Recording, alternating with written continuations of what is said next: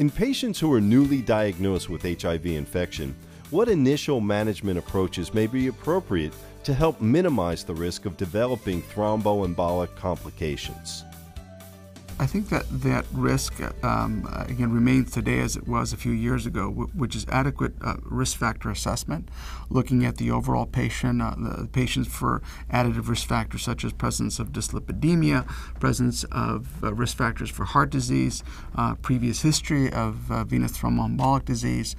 et cetera. So I think adequate management at a primary care level of those risk factors is very important. As I also mentioned, there's probably no data to support primary prophylaxis with, let's say, an aspirin monotherapy for the prevention of cardiovascular events in the HIV-infected patient population. However, strategies for secondary prophylaxis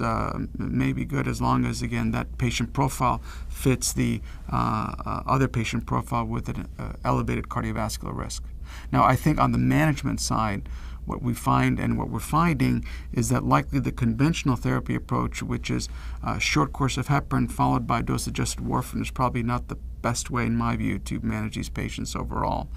Indeed, one may consider either a prolonged course of bridging therapy in this patient population or the potential to use a monotherapy approach with low-liquid heparin, especially in high-risk patients and particularly in patients who failed standard or conventional therapy of warfarin.